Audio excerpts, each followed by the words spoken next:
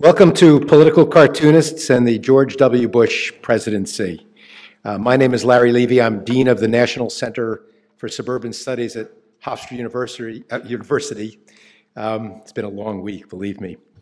And my only relevance to this gathering is that for 20 years I sat on the Newsday editorial board, and it was my distinct pleasure to have adjoining offices with Walt Handelsman, who was the cartoonist at Newsday, and to sit with him in editorial board meetings, the only artist among a sea of writers, was just a treat. He always kept us loose and on our toes. It's my pleasure now to introduce Roslyn Mazer, my co-moderator. Ms. Mazer has spent half of her remarkable career in private law practice and the last half in public service in Washington. During her days in private practice, she represented the Association of American Editorial Cartoonists as friends of the court in the landmark case between Jerry Falwell and Larry Flynt, publisher of Hustler magazine. She wrote a path-breaking brief in support of the Cartoonists cause, path-breaking for two reasons. First, because it contained an appendix of political cartoons over the centuries, featuring some that really skewered their subjects. And second, because by all accounts, her advocacy for the cartoonists turned what could have been a death knell for the First Amendment to a ringing victory for free speech, even though the main protagonist in the case was Larry Flynt, hardly a sympathetic figure to the Rehnquist court, certainly. In a landmark unanimous ruling in 1988, the Supreme Court held in favor of Hustler magazine and for the right of cartoonists to entertain and inform us with their sometimes savage, cruel, not you guys, right? But insightful editorials about politics and public figures. She's earned an enduring place in the hearts of these special artists and their fans through her career-long support for the cartoonist's craft. Ms. Mazer is a magna cum laude, Phi Beta Kappa graduate of Syracuse University, go Orange, and received her law degree from the Columbus School of Law at Catholic University. Please join me in welcoming Ms. Mazer to Hofstra to introduce our panel.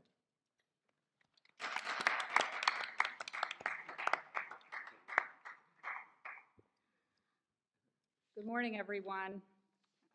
For the second time, I'd like to thank Hofstra for including the unique perspectives of some of our country's national treasures, four political cartoonists who have drawn President George W. Bush, among other presidents and cultural icons throughout their distinguished careers.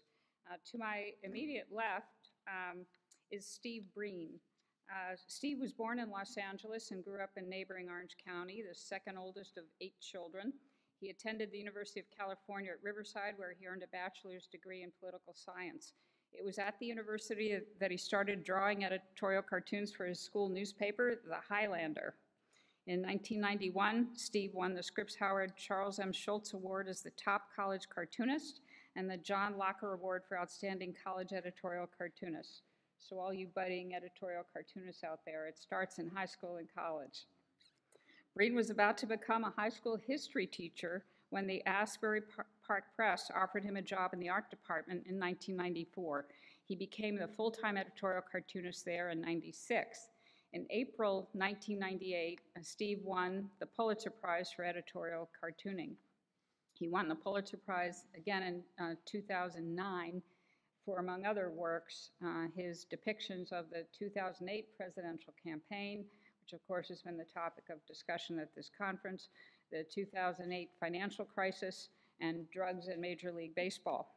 In July 2001, he returned to his home state to join the staff of the San Diego Union-Tribune. His editorial cartoons are nationally syndicated by Copley News Service and regularly appear in the New York Times, USA Today, Newsweek, U.S. News and World Report. His comic strip, Grand Avenue, appears in more than 150 newspapers across the country. Next to Steve is Mike Peters. Mike is recognized as one of our nation's most prominent cartoon artists for his outstanding work as both a political and comic strip cartoonist. As eloquently phrased by a colleague, Mike is the Peter Pan of the cartooning world, boyishly charming, good with a rapier, and doesn't spend a lot of time on the ground. Mike was born in St. Louis, Missouri, where he graduated from Christian Brothers College High School. He was awarded a degree of Bachelor of Fine Arts from Washington University and began his career on the art staff of the Chicago Daily News. The following year, he began 2 years of service with the United States Army as an artist for the 7th Psychological Operations Group in Okinawa. After Vietnam, his mentor, the renowned World War II artist Bill Malden, helped him find a cartooning position on the Dayton Daily News in 1969. His cartoons became syndicated in 1972. In 1981, Mike was awarded the Pulitzer Prize for Journalism, and in 1984, the award-winning Mother Goose and Grimm comic strip was born, all with the help of his wife Marion, his best friend and business partner. I'm happy to say that his daughter Molly is here with us today, one of his 3 wonderful daughters. Mike has done a wonderful, if you haven't seen it, 14-part interview series, The World of Cartooning with PBS. Next to Mike Peters is Ann Telnaes, who creates animated editorial cartoons and a blog of print cartoons and sketches for the Washington Post. She won the Pulitzer Prize in 2001 for her print cartoons. Among the works acknowledged by the Pulitzer Committee were cartoons of the 2000 campaign, in which, among other things, she depicted the choices as different types of cereal and different ingredients. I think we'll see that today, and depicted the role of the Florida legislature in the 2000 presidential campaign. Anne attended the California Institute of the Arts and graduated with a Bachelor of Fine Arts, specializing in character animation. Before beginning her career as an editorial cartoonist, Anne worked for several years as a designer for Walt Disney Imagineering. She has also animated and designed for various studios in Los Angeles, New York, London, and Taiwan. And last but not least, we have Michael Luckovich. Mike is an editorial cartoonist who's worked for the Atlanta Journal-Constitution since 1989. He is the 2005 winner of the Reuben, the National Cartoonist Society Top Award for Cartoonist of the Year, and is the recipient of 2 Pulitzer Prizes. Among the works acknowledged and relevant to this conference by the Pulitzer Committee were depictions of 9/11, Katrina, and the war in Iraq. Mike was born in Seattle, Washington.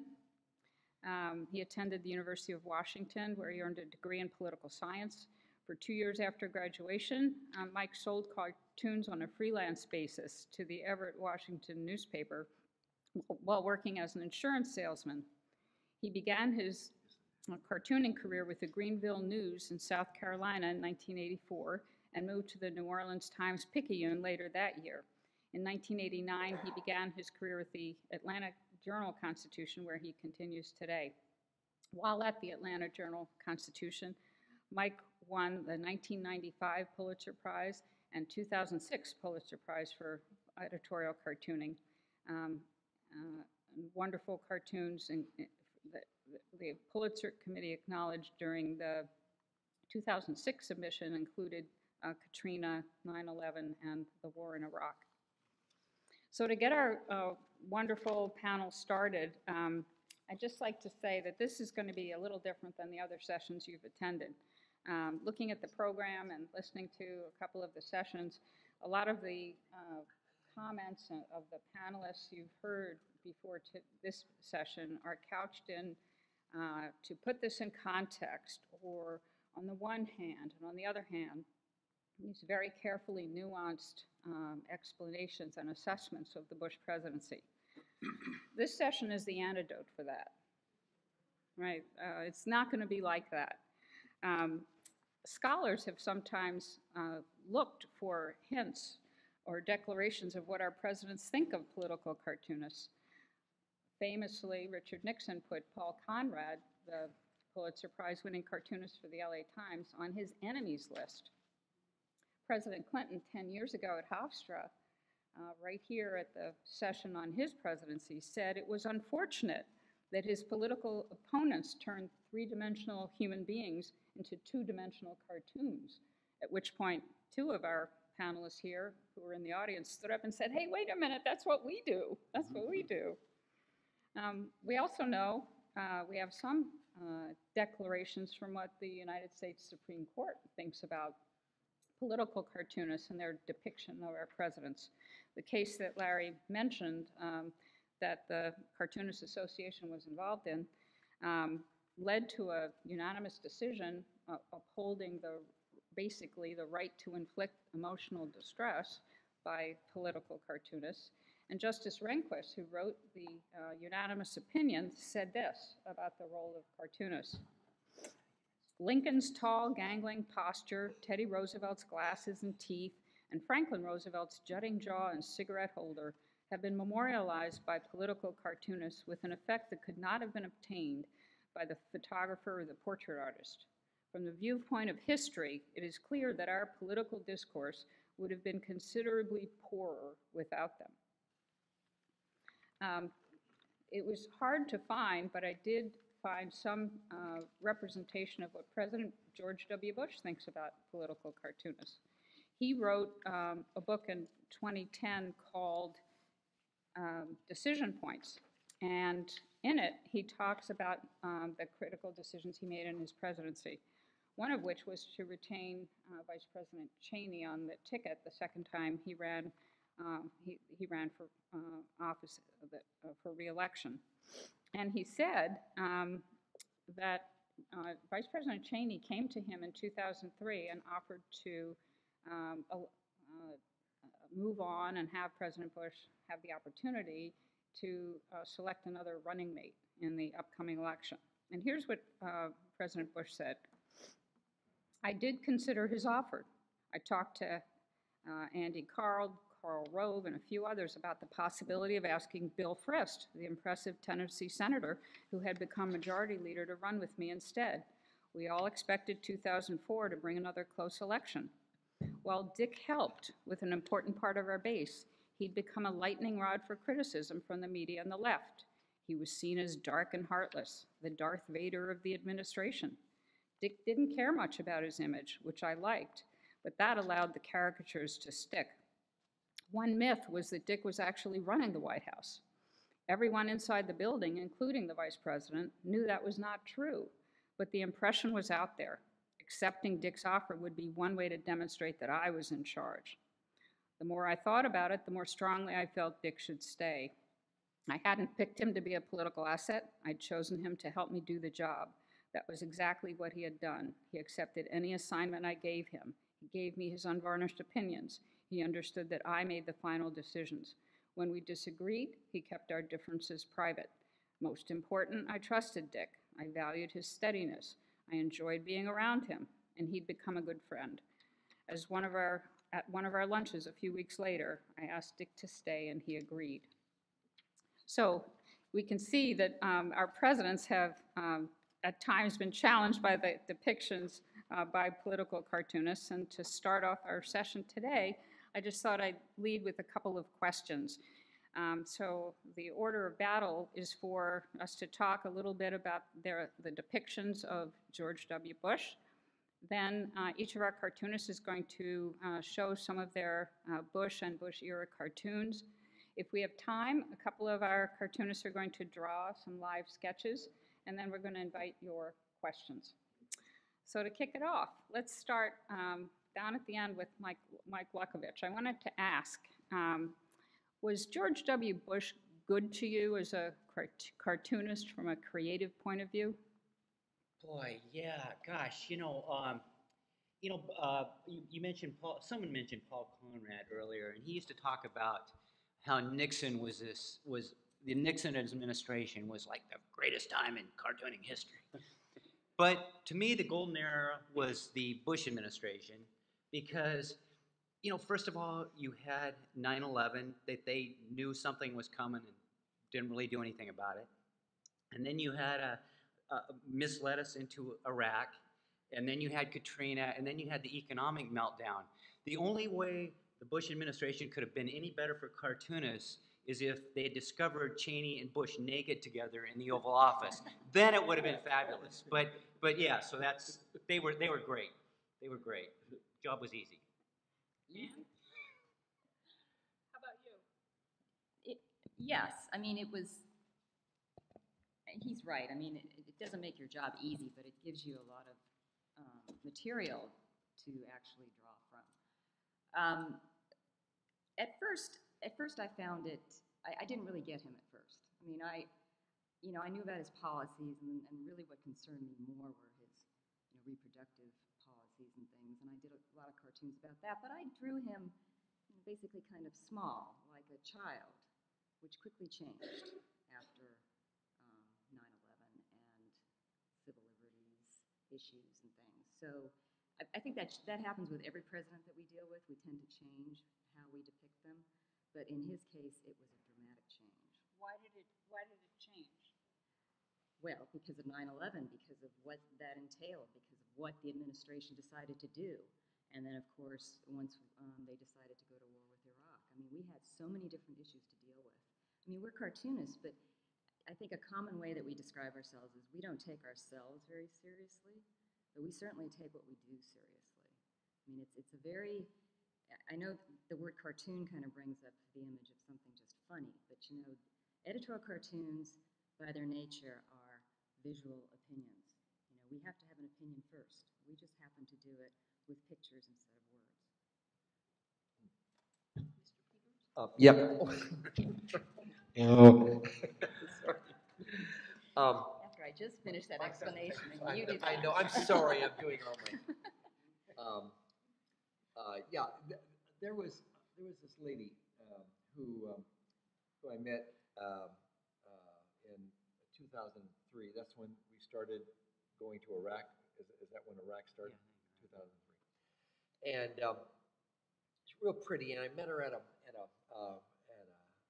cocktail party, and I was saying, I can't frigging believe that they're taking the troops out of Afghanistan and going to Iraq.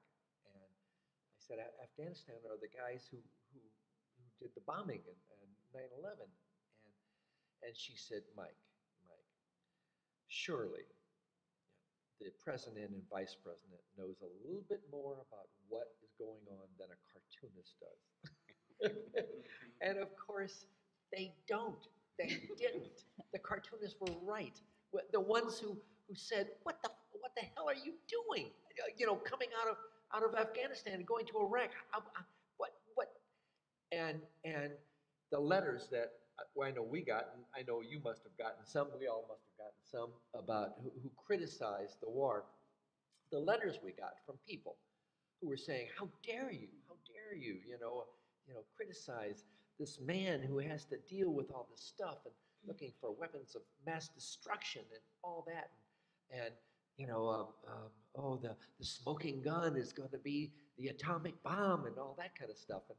And many of us kept saying, yeah, but see, he took our people out of Afghanistan and took them into Iraq, and those were not the people who did 9/11, and that's what this whole thing was about. And they were all saying, how dare you say that? Well, that's our job. Yeah. That is our job.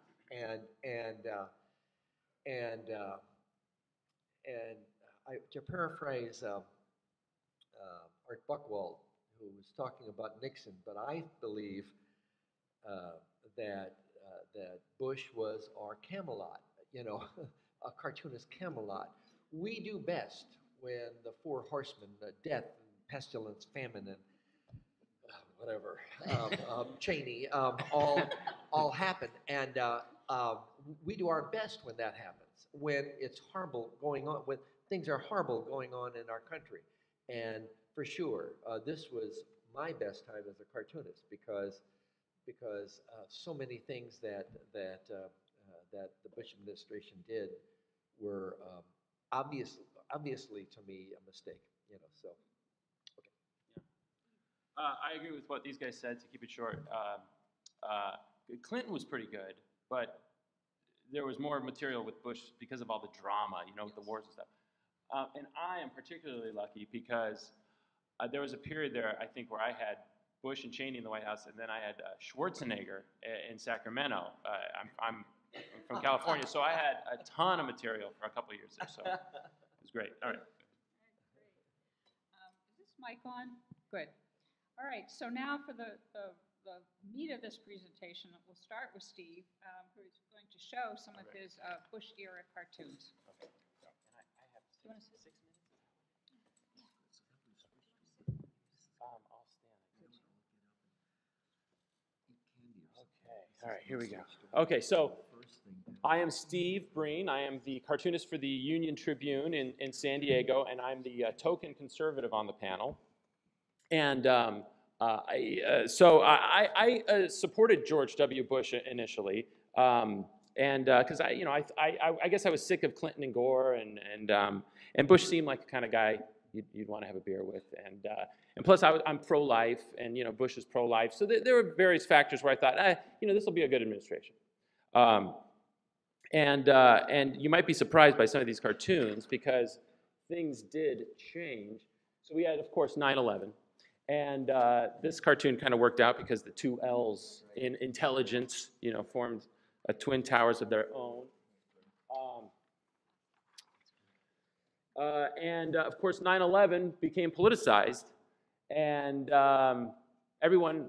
each party, had their ideas on how to proceed forward, because this was just this unprecedented thing. None of us knew what was going on or what direction we were going to take, and the Republicans, though, were in office, led by Bush and Cheney and others, and they had their ideas about which direction to go.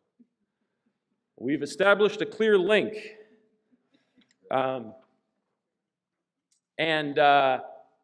It was frustrating because I was drawing in San Diego, and it's a very military town, right? And a lot of retired military. It's pretty conservative, and it was people there in 2001. Of course, I think we all supported Afghanistan, right? But 2003 came along, and a lot of us thought it was a horrible idea, even conservatives.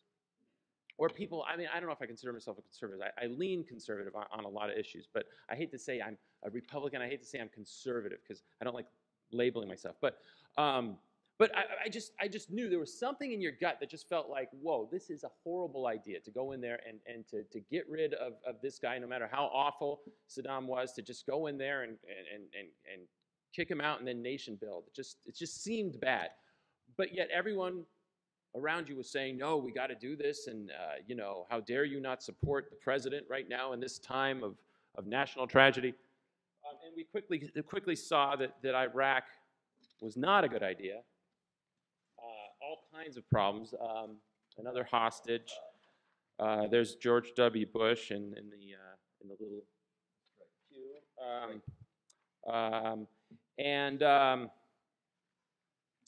And then Bush's other policies with the war on terror were good fodder. Presidential hearing aids, domestic spying, spending under Bush was pretty crazy. Washington Monument, the Bush Monument. Thank you, Mike. So I did this cartoon. This cartoon ran the same day that Bush was on that aircraft carrier outside of San Diego, with the mission accomplished thing. Yes. And I got a ton of angry calls and letters into the paper saying how disrespectful this was and how dare I, poor timing and all this. And a couple of these people were executives within our news organization who they wanted my head on a platter. And that turned out to be one of the most embarrassing moments. Right. But no one. It's like they don't see these things at the time. They're so caught up in like the beating of the war drums that they don't hear or see. Yes. And so here's a Bush Kerry cartoon back from 2004 during the campaign. Re-elect George W. Bush, the shoot from the hip wartime president. And then there's a Kerry bus. Kerry 2004, bland yet thoughtful leadership for America. And there was a lot of talk of hybrid vehicles at the time. I'm moving through these fast. Okay, I'm at 4 minutes and 30 seconds. Okay. Okay, so another sad factor of this, just this direction we took after 9/11 was what it did to our stature in the world, our reputation, as we perceive our image in Iraq, and there's John Adams, you know, Yeah. liberty, democracy, and as our image is perceived nationally. A companion piece to that cartoon. That's great. Thank you, Mike. Would be the bald eagle, you know, going out it alone, prisoner abuse, Iraq war, no WMDs. Guantanamo Bay. I mean, I know these are very complex issues, and Guantanamo Bay, you know, we capture all these bad guys, and then what do we do with them? I mean, I know it's not easy, but it just seemed like there was something wrong with Guantanamo. What do we charge with? How long are you going to detain us? Hello, Texas Hold'em. That's great. Mike, thank you. You're the best. I love being on a panel with Mike Peters. And then, okay, Katrina. Katrina was another big story in the Bush administration. Thank you.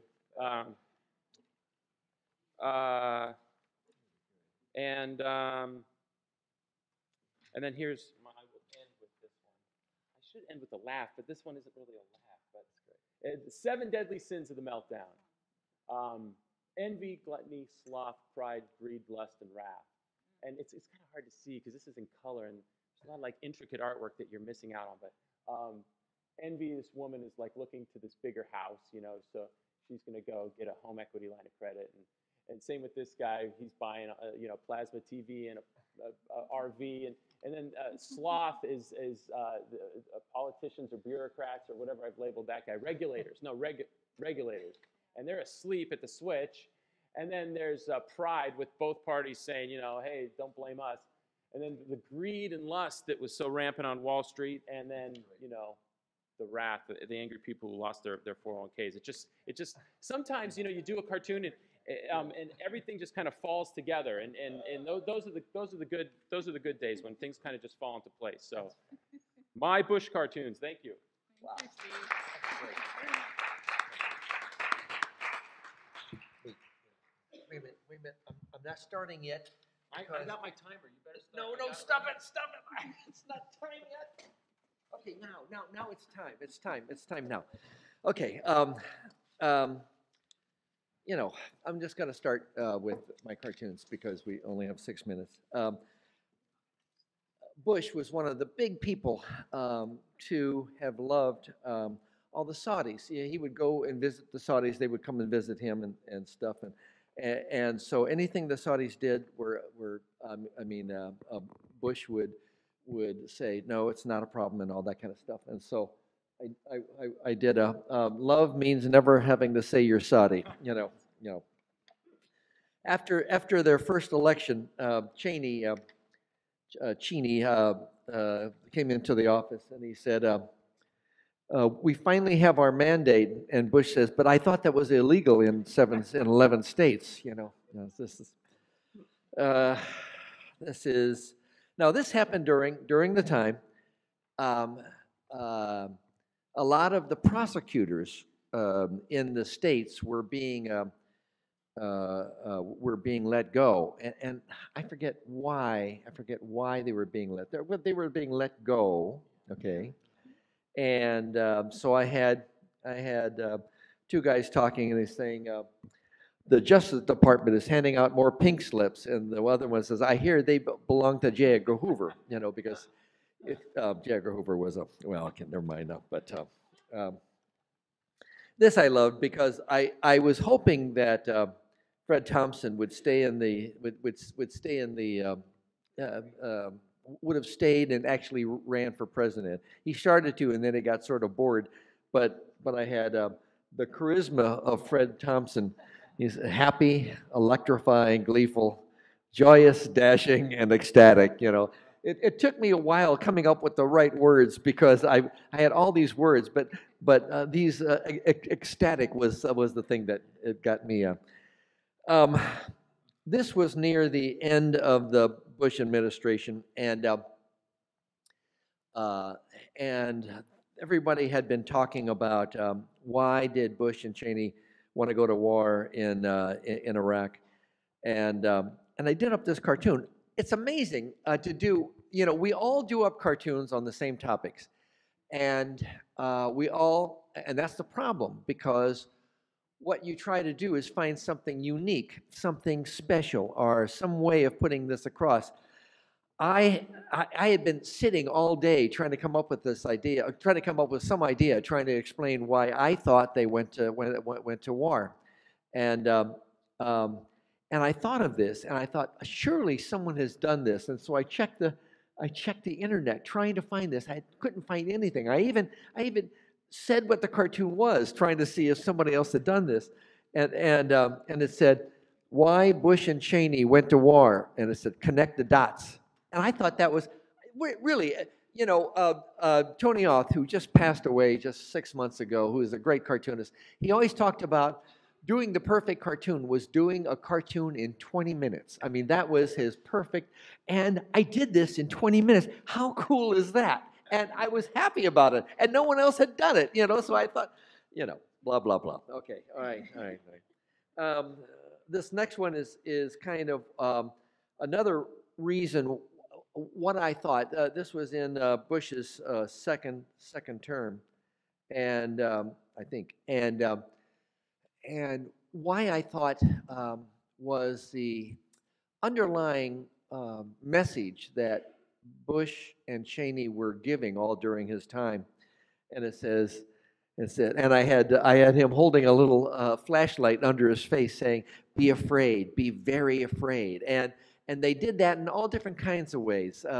You know, and I know they were trying to do the right thing when they were coming out with the color-coded terror alert, you know, and we all, oh God, we're on yellow. Oh Jesus Christ is on yellow, you know, and stuff, and trying to make you afraid, but also trying to save America, like they were saying, but really they were making us afraid, and so. This happened. This next thing happened. The last vice president to ever shoot someone was Raymond Burr. I mean, not Raymond Burr. Burr, who shot our Secretary of Treasury. You know, and so when this guy did it, a book was coming out that was popular, and I put these two together. And it said, eats, shoots, and leaves. And one of the ladies said, it's Dick Cheney's biography. And I thought that was a good, you know, a synopsis of what he did. This is another thing of how much the Bush loved the Saudis. One of the Saudi princes came to visit Bush at his ranch in Texas. And it was very dear. And so he's walking, and two of the Saudis' wives are behind him, and says, "I remember when Prince Abdullah used to look at me like that." You know, it's so lovely, just so lovely. He was just terribly in love. This is not very good, but I thought it was cute, and I forget. It was about when Bush was talking about that we can't do anything to harm the not the ovaries, but the little those little bitty things, you know, the little what embryos, the little embryos, and so he started talking about intelligent design, and so I had him as Curious George, kind of in looking into intelligent design, and I got a lot of trouble for this one because I was saying that he was a monkey, and well, yes, okay, you can say that. This next thing was during Hussein's his trial, and he was worried about, you know, he was getting ready for his trial, and right before the trial, Michael Jackson had a trial, and he came out innocent, and so here you have. You know, Saddam Hussein is still in prison, and one of his guys is saying, "It's not going to work, Saddam." You know, and I thought it was appropriate giving it across this thing. Here's a cartoon that I wasn't going to have, but then Anne took a look at it and liked it. This was about it was around Christmas, and there was a toy that was very popular at the time, and it was right when they were talking about Guantanamo. And so I said, "New from the White House, torture me, Gitmo." You know, it was a, see, there was a thing where he would laugh. Okay, never mind. Yes, right, I know. I know. It's very fun. This is a conservative talk show, talking head was on, and she said a couple of bad words, and I mean, said a couple of outrageous statements, and so I did this. Here's a priest, and it says, "Cancel our exorcism." It's just Ann Coulter, and you see her head is turned backwards, and she's barfing up the green. When I put the green stuff in there, it was the green. And this next one, I just have three more. And how long have I been up here? 12. No, stop it. Oh, I haven't even said anything. I've just talked about my frigging cartoons. A little girl is coming up to her grandfather, which is Dick Cheney, and she says, "Grandpa, could you teach my puppy a trick?" And he says, "Sure. Speak, speak." I love that cartoon because it seemed to work. And I heard that he was mad at that. This happened. This isn't about Bush and Cheney, but it is about Prince Harry. And he was found during this time. He was found going to a Halloween party, and he had a Nazi symbol on his arm, and everybody got very upset. Got very upset that that he was wearing this Nazi symbol when he's a member of the royalty. And so I have his father, Prince Charles, and his bride coming up, and he says, "Harry, how could you walk around with that horrible thing on your arm?" And Harry says, "I was going to ask you the same thing." It's a cartoon. I was making fun of her, and then Roz said we could do a cartoon, any cartoon we wanted to, of sometime later if you wanted to do it. And this was my favorite cartoon of Bill Clinton, and it was real simple. It's just I'm with stupid, and a little arrow there. And so thank you very much. Okay. Should be around 6 minutes.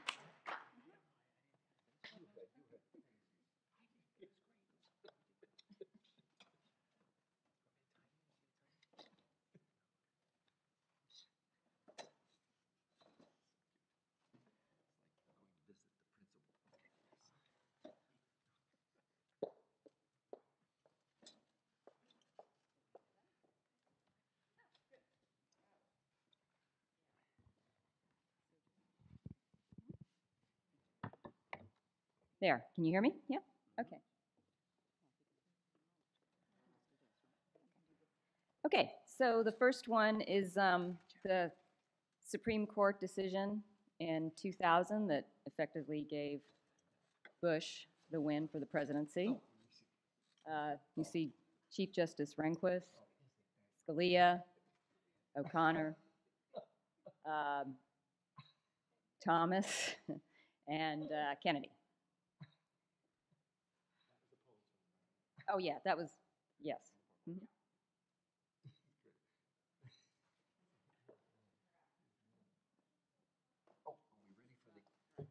Okay, yeah, you just go ahead. Right. Dick Cheney put together an energy policy task force with, oil interests, and the meetings weren't open to the public. And we didn't find out for quite a while who exactly attended those meetings, but there were oil and gas companies and other interests. And the Bush environmental policies. Next one.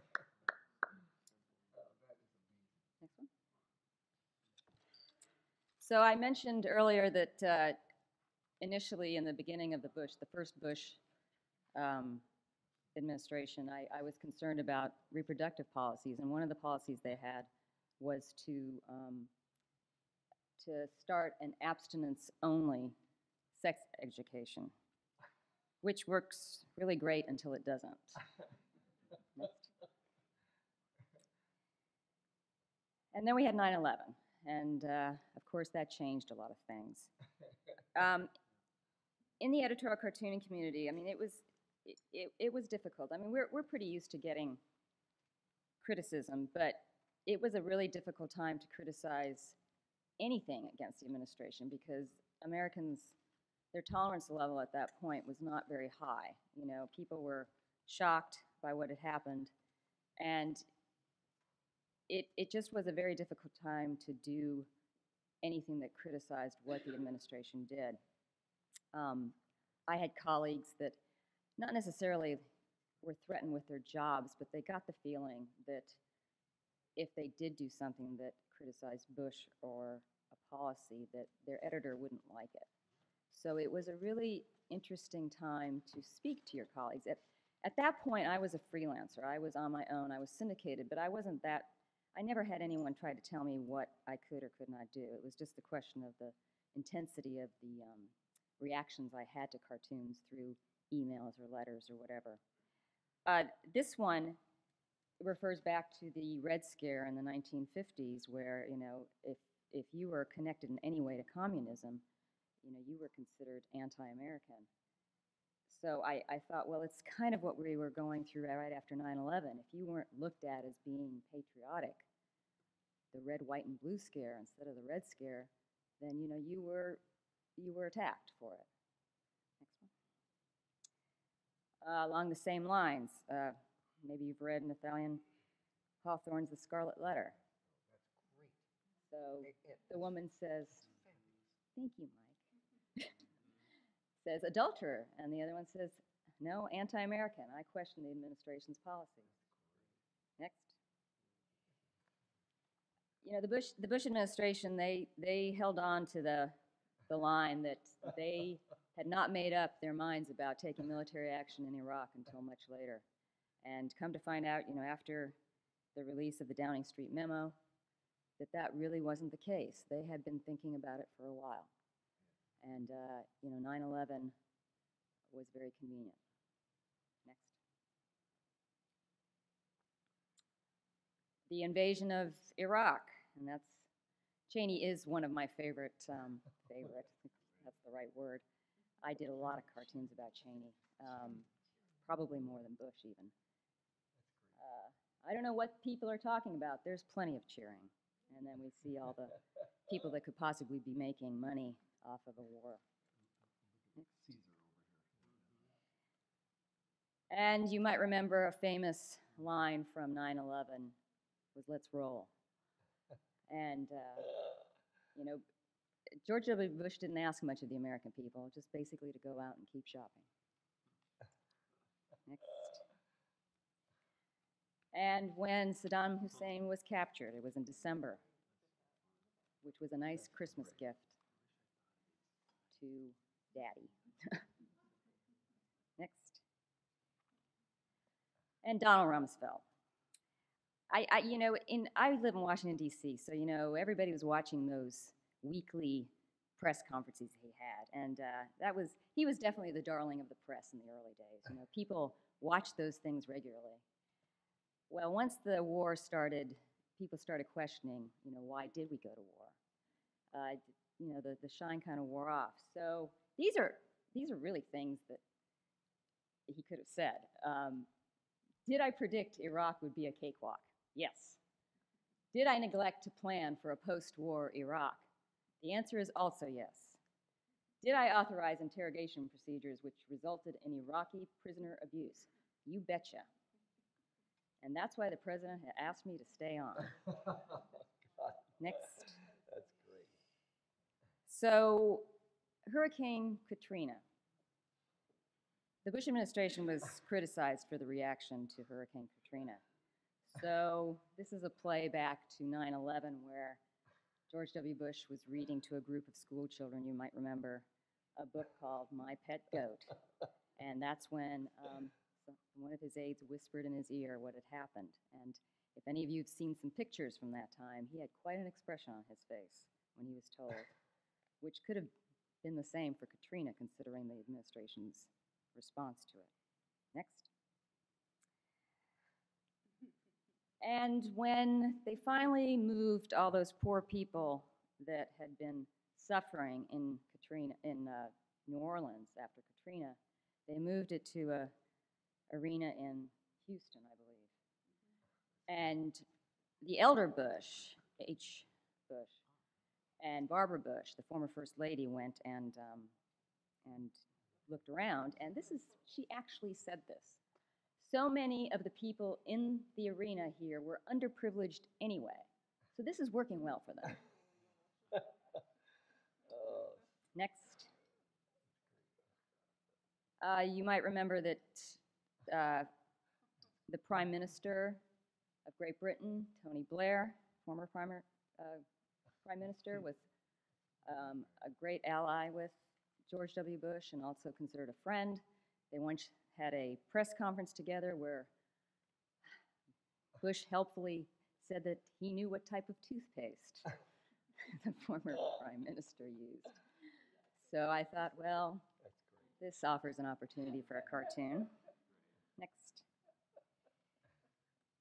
And this is based on that iconic photograph that I think you've seen in one of the catalogs here. Right after 9/11, Bush went down to Ground Zero, stood on top of a pile of rubble. The people that were milling around said, "I can't hear you." He was given a bullhorn and said, "I can hear you." Well, once the Iraq War kept going and popular opinion turned against the president and his policies, I thought, well, you didn't hear us. That's great. That's great. And the last one. When interrogation methods do result in saving American lives. So I've got the press actually interrogating, which is their job, the president and the vice president. Why are we invading Iraq when Osama bin Laden was responsible for 9/11? Where's the proof Saddam Hussein has WMDs? Specifically, what ties are there between Saddam and Al-Qaeda? Didn't you already decide to go to war in 2002? That's great. And I'm just going to end here by saying, I'm sure it's been mentioned in this conference in other sessions that, the media did not do a great job of holding the administration accountable for the reasons they gave to go to war in Iraq. And frankly, the editorial cartoonists in America didn't either, except for a very few people in the beginning. There were very few editorial cartoonists that actually stood up and did work criticizing and taking on the administration and, frankly, popular opinion. So as a whole, as a group, we did not do a good job leading up to the war. We really were kind of late to the game, which was tragic, frankly, because really we are supposed to be at the forefront of that. This is what we do. So I just want to leave you with that, and thank you very much.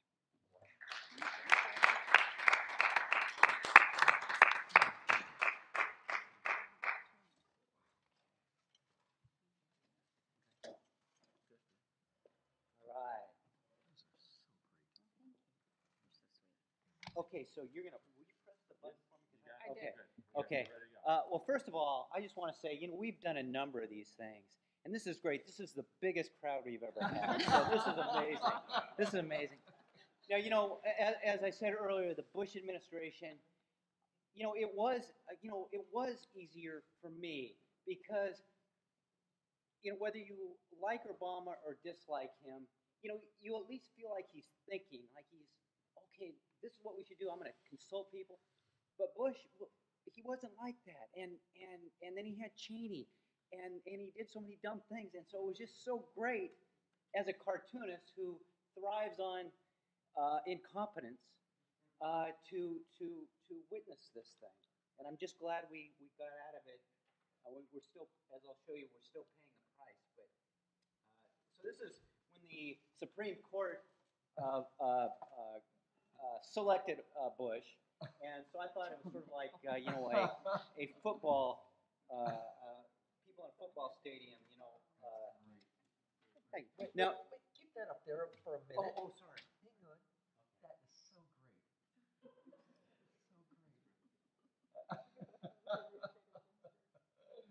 Now, so I did at the end of his term, I did a fold-out thing for the New Yorker about things I was going to miss about the Bush administration, and so this was sort of the final cartoon. Hey, let me get my glasses. Sorry. Okay. Okay. So this was sort of the way how he evolved. It's in caption. His evolution allowed me to save more and more drawing time and ink. So that after 9/11, you know, I was drawing him regular size pretty much. The ears were pretty much normal. Then after he invaded Iraq, he shrunk. Then after Katrina, he starts to lose his feet. They become more like just balls. And then after torture, wiretapping, signing statements, and then after the economic meltdown, he just became just like a little insect type thing. That's great. And so one of the things that I missed about the Bush administration was his war on grammar. So in the first panel, he's telling an aide, he's saying, "Me the decider," and the aide says, "You mean I'm the decider?" And then he says, "Not you, I." Now, you know, that whole run up to Iraq was phony, and you know they were trying to act like it was something that the world was, you know, behind, which was bull. And so I drew Rumsfeld, and he's listening. He's saying United States, America, USA, land of the free, home of the brave, Britain, England, the Brits, Britannia, the British Isles, Australia, the Aussies, Outback, down under. And someone saying the coalition's bigger than I thought. Now, you know, before we invaded Iraq, we had some cordial relations with Saddam at one point, like in the 80s. So this is what I envisioned after we went into Iraq, and if they had captured Saddam, he's saying, "Rummy!" Cool buddies. And Ann alluded to this, cartoonists and members of the media and politicians. You know, as we were going into Iraq, a Democrat is saying, "I have grave doubts about rushing into this, and trust me, if I wasn't up for re-election, I'd have voiced them." That's great.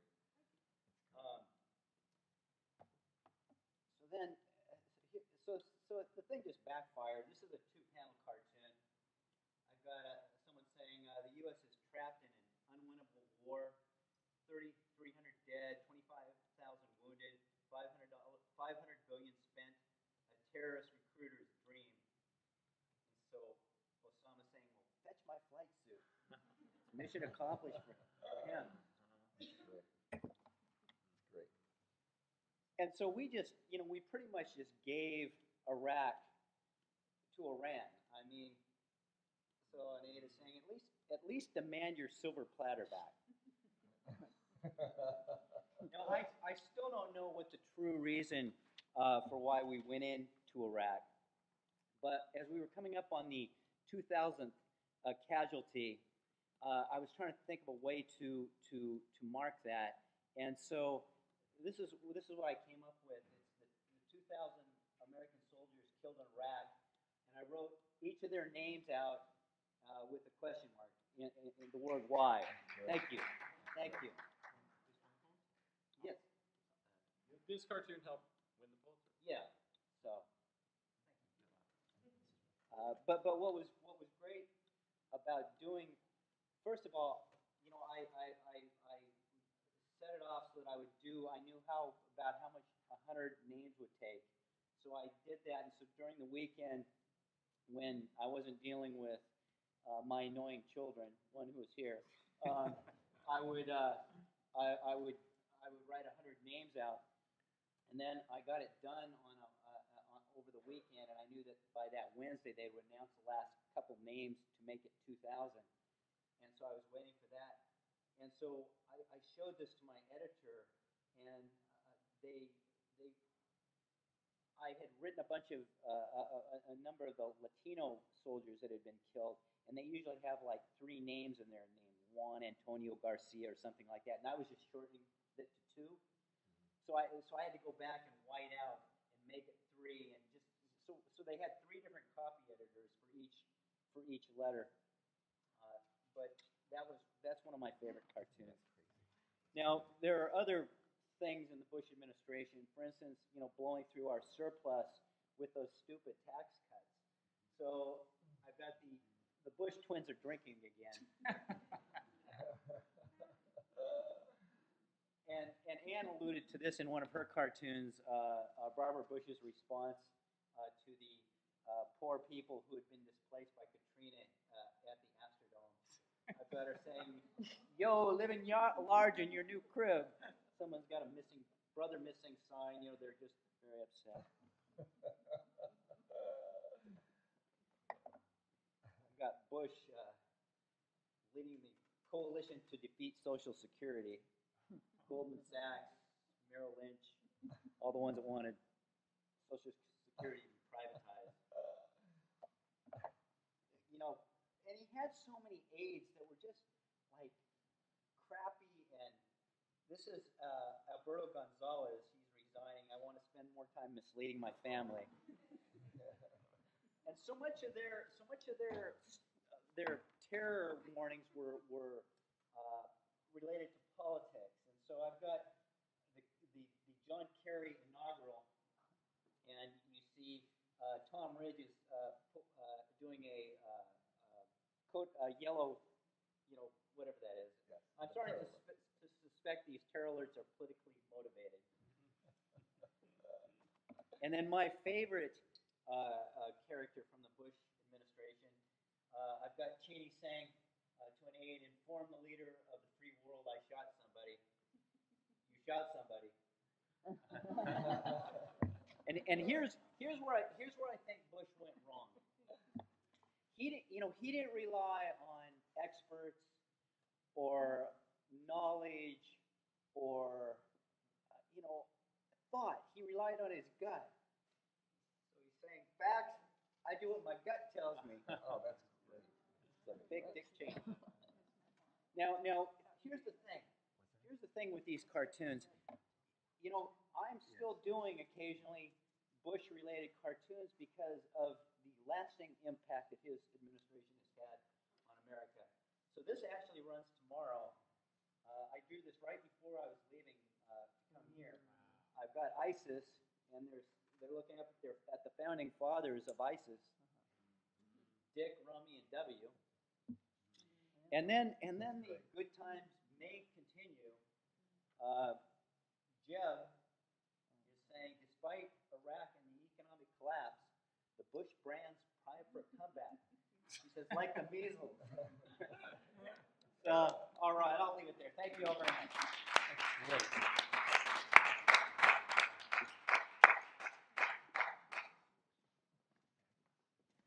So I think time will permit a little a live drawing, and maybe not for each and every one of you, but Mike Peters, would you like to? Would you like? go. That's no, that's No? okay. That's all right. No, I want you to do this.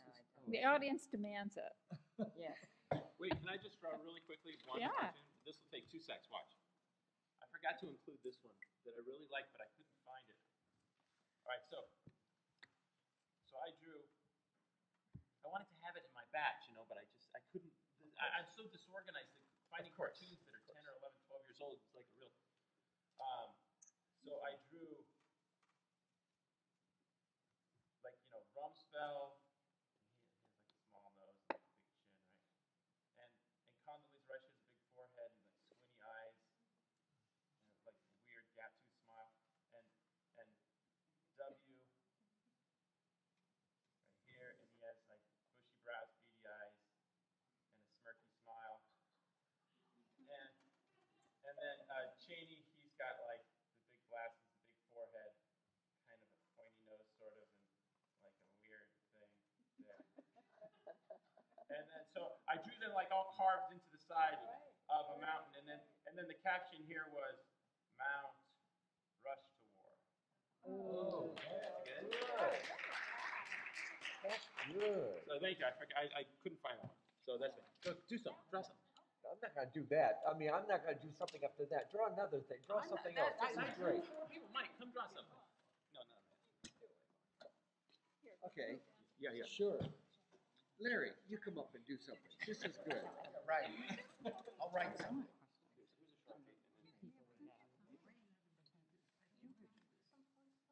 Yeah, I just think it's fun to see people draw like just draw Bush. Yes. They can see your George Bush. Well, Bush is always fun. I mean, Bush was always fun. It was fun to do. Because let me see. I loved his nose, and we were talking earlier about why things develop as they do, as far as caricatures. Can you hear me? Okay, and I think what it is. Here, give me another sheet of paper. I think what it is. I'm not That's okay. gonna No, draw just go them. ahead. You can't see it back. Here. Oh, here. I got it. Okay. I think what it is, the longer a person comes in, you pick certain things. Like many of us did Bush's ears and stuff. I started seeing that he had. Well, I loved his nose because his nostrils got bigger to me. And when I started seeing him then, I was focused on his nostrils, and they started getting bigger. And it was weird. I mean, it was strange. I thought it was obviously psychotic. He doesn't have large nostrils, but it was becoming like that. For me, I would do his mouth. I would do his mouth, his upper lip large. When his upper lip got large, his bottom lip got smaller and no chin. So I like that. Because I didn't think he had. There was a friend of mine who was Barbara Bush's. I probably shouldn't say this, but it was Barbara Bush's sister, and she would always talk about seeing, and they were good friends, and she would always see Bush as a young kid at their house, and when he was growing up. And I said to her, now she's a big-time Republican. The Bush's father came to Dayton and had dinner with them right after he was elected, and then to go on to a trip. It was a big deal, very close. And he said, and she said, George was the kind of kid who broke your toys and then blamed you for it. How do you like that? And I never forgot it. And I learned that the minute he was elected. I said, what do you think about it? Oh, when he was running. And she said, he'll break your toys and then blame you for it. Really fascinating. I know. Isn't that amazing? Okay, and then I loved his eyebrows. His eyebrows was always fun. And his hair. Now, I had his hair as wavy, and some other people didn't. And then the large ears. But now, you guys, the thing about Bush, and the thing about other people, other presidents, all you would have to do is do the ears, and you would just kind of do a round circle and then a little thing, and everybody knew, after he had been in for a long time, the ears were the thing. I'm old enough to have done Nixon, and Nixon's nose had gotten super long, and then the eyebrows, and everybody knew Nixon just from that. But let me ask this though. Yeah. Your 2001 W did not look like that, right? No, This is more like no, 2008. No. 7, When 6, he 7, was getting out, because Right. Like with Reagan, I don't remember exactly how Reagan was. I mean, I would draw his nose and stuff, and somebody could do Reagan, but and so he was always smiling and all that kind of stuff, and a little chin. But I would do that little crop of hair, and the long, his what do you call that? His Pompadour. Yeah, pompadour, and then his large ears. But the longer he was in, the bigger this was. So then I could do a little circle and then do that pompadour, and then people knew it was my Reagan because everybody takes a little bit of thing and then enlarges it and makes it bigger. And so that's a secret to many cartooning. Often people would say draw Reagan or draw Bush, and I would say, I can't do the portrait of him, but I could do my caricature of him, my little hook. And the hook was super easy, and it's very easy for a cartoonist after he's done a billion cartoons about a certain character, and he's enlarging whatever the things are. For Reagan, for Clinton, we couldn't enlarge the thing that everybody thought should be enlarged. So we did something else. But making something large on a president's face was a secret that we often do. Okay, all right, Luckovich. Oh, come up here. I think you can do this. Okay, come up with me. Okay, come up here, Luckovich. Come up here and take a little piece of paper. Larry, are you gonna come up and draw? I'm gonna This is protect great it from you. because Larry's gonna come up and draw, and this is a big deal because let's give Larry a big hand. Okay. All right. While Larry's taking questions, I'll do a quick dick change. That's a good way to do it. So he'll draw to the questions. Now is the time for questions. I'm going to dispose of my prerogative as the moderator to ask the first and go to the gentleman in the back who was the first to raise his hand by the photographer. Why don't you shout?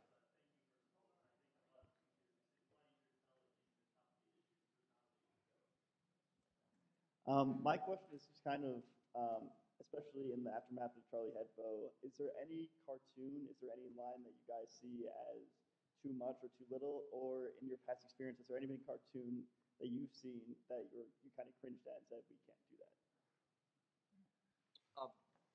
Oh, Go ahead. You have something You go to say? ahead. Often, at least I found in my long career, the only ones I really wish that I hadn't drawn was when it was a positive cartoon about some politician, because they always turn around and bite you on the butt. Drawing something good. I mean, I didn't do a bad cartoon about Bush when he was at ground zero, because it was the highlight, I think was the highlight of his presidency.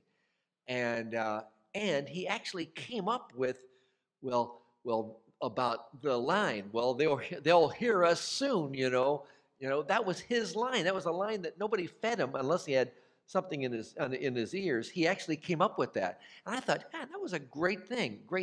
What all went downhill from there. And not that I did a pro cartoon about him.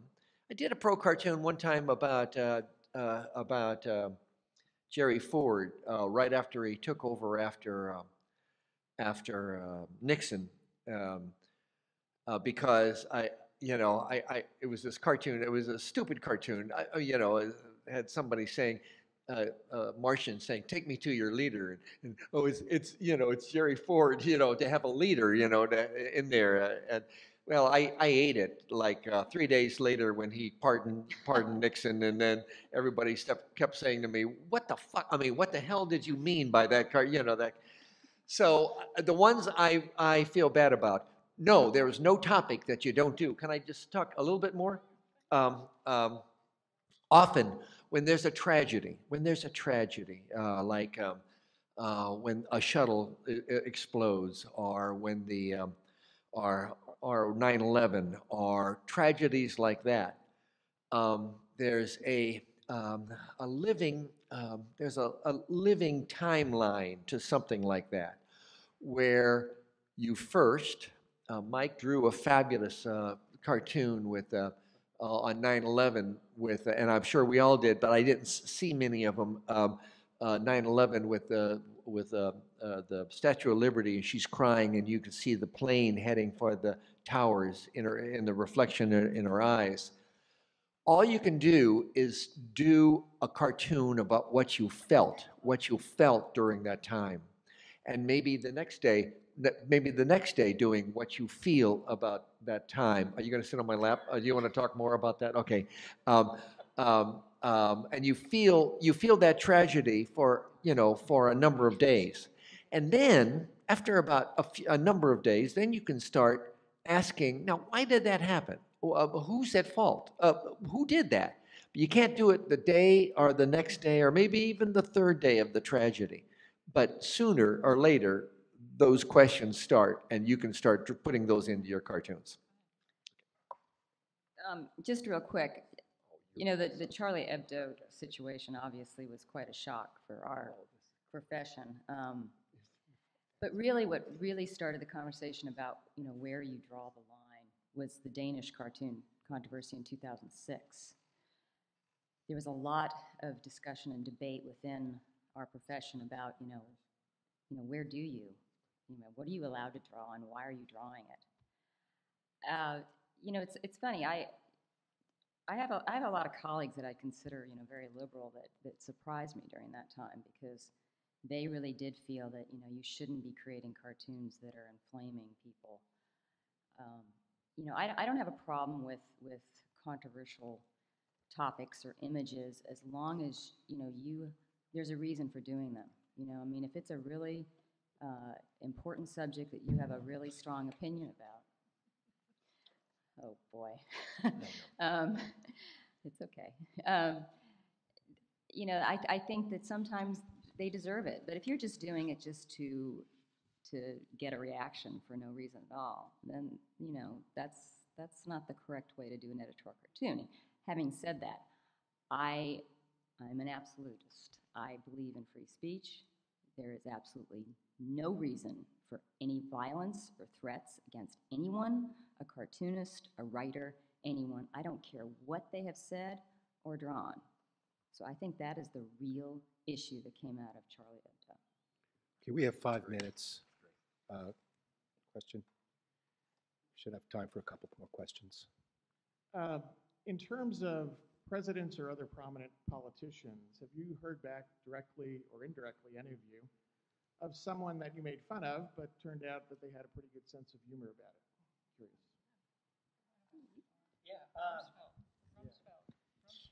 Yes, I have. Yeah, I would do cartoons on Rumsfeld. Thank you, Mike. Here's the thing. I like a politician that gets upset when you do a cartoon. Like Newt used to be in my district in Georgia, in Atlanta, and I did a kind of a crappy cartoon, and I don't remember exactly what it was, but I did it, and he told a columnist at the paper that he had to pull over to the side of the road and compose himself because he was so upset about this. I Want a Divorce. No, that was another one. Oh, that was another one, yeah. But Rumsfeld, I would do cartoons hitting him, but he would ask a general to, call me up and ask if he could have a copy. So that was annoying, but I did it anyways. And so eventually, when the war first started, who's the woman that was an assistant defense secretary then? She wrote a book. She would. Yeah, during Bush. Well, she called me up and she said, "Hey, listen, will you come to the Pentagon? Rumsfeld may need some cheering up or something like that." So I did. I showed up and spent a couple of days with him and just followed him around. And he was very arrogant, but it was really interesting to be around that guy at the time. And so I completely forgot what I'm talking about. But it was very interesting. Say what? Oh, yeah, he had some cartoons in his bathroom of mine. He wouldn't sit at a desk. He stood up because he thought he was cool. And also at one point, one of the generals, when he would send these requests, call me with these requests, a general said, "Hey, listen, if you send an extra copy of the cartoon, Rumsfeld will sign it and send it back to you." And I thought, why would I want my own cartoon signed? So, but it got me thinking. So I made up this thing, and it says, I did a little seal, like a defense secretary seal with Rumsfeld's face in it, you know, says, I wrote from the desk of Defense Secretary Donald Rumsfeld, and I wrote, this entitles, and a blank, this entitles Super Patriot Mike Luckovich, use of an M1 Abrams tank and free lunch at the Pentagon. Signed, and I left a place for Rumsfeld to sign it. So, you know, I talked to a cartoonist friend of mine, and he said, well, he's never going to sign that and send it back to you. So a couple of weeks later, I get the thing back. Rumsfeld has signed it, but with two addendums.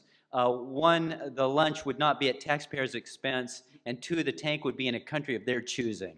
So that's, I still have that hanging up in my house. We can squeeze in one more question, yes. That's you? Oh, well, I just want to say your cartoon's in USA Today today. Anyhow, the one you showed, the last, Mike, the last cartoon you showed. Oh, cool. It's wonderful. Oh, excellent. And then I also wanted to say thanks from a teacher of social studies that you make my life much easier with all of your cartoons. But the serious question I had is, I wondered why are there few women cartoonists at prominent papers? And then I also wondered, in this internet age of women being attacked more on the internet than men are, I wondered if you'd had any experience along those lines, that you got more attacks as a woman cartoonist or not. I guess I'll answer that. Yes, which, I mean, I've been in this business since '92. And, you know, there's certain topics that will get response regardless, you know, if you're a woman or a man. You know, guns, you know, anti-abortion stuff, any of that. But since that, what you're talking about, where women seem, you know, women bloggers or whatever, seem to get more attacks online, I recently did a cartoon, you know, after the Gaza bombings, you know, where, you know, so many children were killed. I did a cartoon, and I really didn't think it was going to be controversial. I mean, I was criticizing the Israeli government, and it was an animation that I do for the Washington Post now. And I happened to do, it was for Monday morning publication, so, you know, sent it in Sunday not thinking about it. It was published, didn't hear anything. And all of a sudden, midweek, I start getting these emails that are not just, you know, you're an idiot cartoonist. We're talking, you know, stuff women don't want to hear, you know, really bad stuff. And I thought, what is this? I've never gotten this kind, not like this. And then come to find out, my editorial page editor, Fred Hyatt, was getting phone calls from, you know, special interest groups, Jewish groups, you know, complaining that it was anti-Semitic and all that stuff. I mean, that's not where I was getting these emails from, but I was obviously getting people that were not happy with what I had done. So that was sobering. I was appalled at that. I actually wrote a blog about it because I just thought, you know, this is just not acceptable. I'll take any criticism, but I'm not going to sit here and be called certain names and describe certain activities to me because I'm a woman and you don't agree with what I just said. So it's a bad development. Yeah. Well, on that high note. Sorry. Oh, I'm sorry. Thank you all for coming. We hope you enjoy and stay for the rest of the conference. And if you're leaving, please drive safely. And a bigger applause for our guests. I know, that was good. Thanks, guys.